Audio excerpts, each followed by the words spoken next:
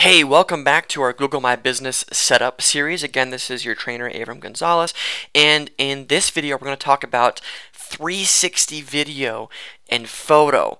Okay, this is a very exciting thing. It's not going to be applicable for all businesses, but if you are a brick and mortar or you have people visiting your location in person, this is, I believe, essential to jump on for a number of different reasons. So that's the first thing I want to talk about is why 360 photo and video is important and why I think it's essential in the future. But then I also want to give you some tips on how to go about doing this yourself if you want to do it, different types of equipment that you might consider using, or what you might want to consider if you about just hiring a professional to do it and come and do it. Okay, so the first thing here is that what we've been noticing with clients that we've been putting together 360 photo, like virtual tours of their locations, is that Google is giving them a huge boost.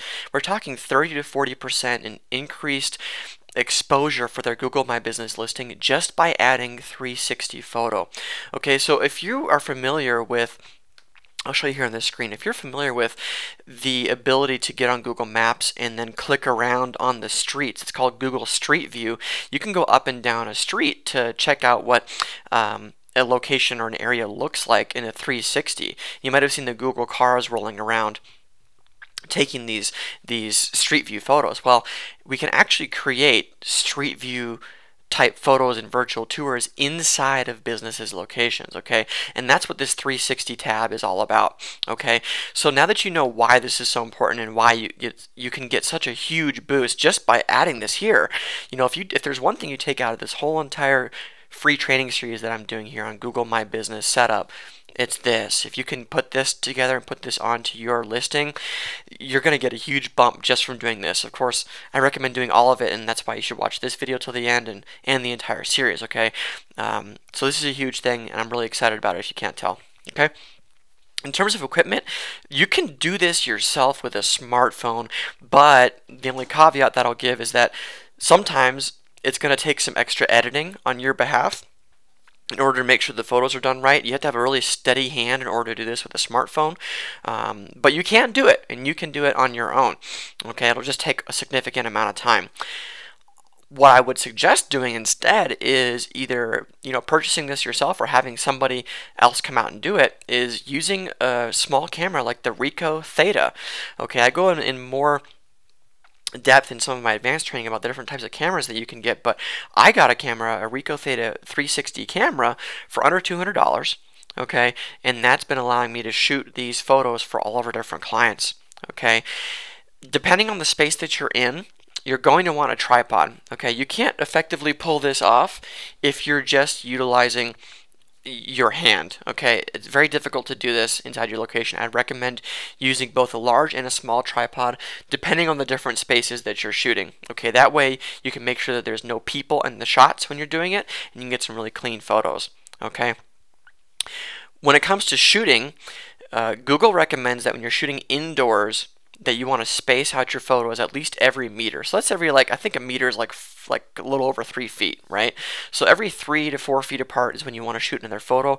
So most locations will take between 15 and 20 photos to get a really good idea of what that space is like, and so people can actually click around inside your location just from Google Maps, okay? They can take a virtual tour of your location.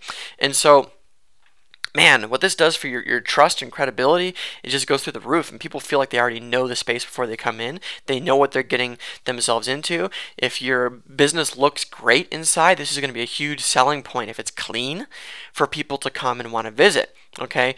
I would possibly just recommend hiring a Google trusted photographer. I'm going to talk about this more in other trainings, how to find these people. You can also just Google it, Google trusted photographers, and you can find a list of people in your area that do this, and they can come in and just set up and do an entire shoot for you, and you don't have to worry about it, and they already know the best practices.